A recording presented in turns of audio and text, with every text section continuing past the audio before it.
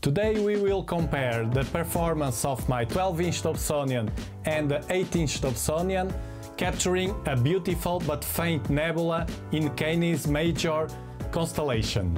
We will use the same equatorial platform to have the tracking on both telescopes and also the same ZWO-294 camera. And later in the video I will show you a powerful trick in case you are interested in doing some imaging sessions like I do. Simple, quick and easy.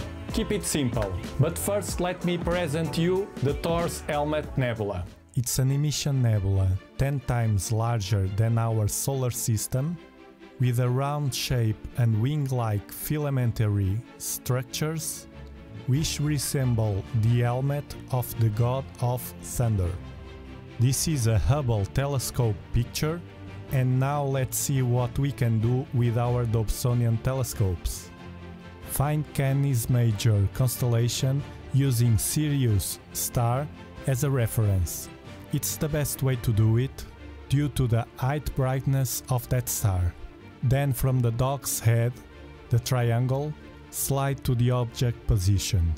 You are watching now two different processes, the 8-inch on the left and the 12-inch on the right. I used sharp cap to do the live stack. First with one telescope, then with another telescope, and they are together here for you to see how they work. We can already see that the image from the right is more enhanced. Although this is a 10-minute total exposure time, I'm cranking up the speed for you to see it faster. The more the software stack, the better the details and also less noise in the picture. I'm using 8-second exposures. In a moment we will compare a final result.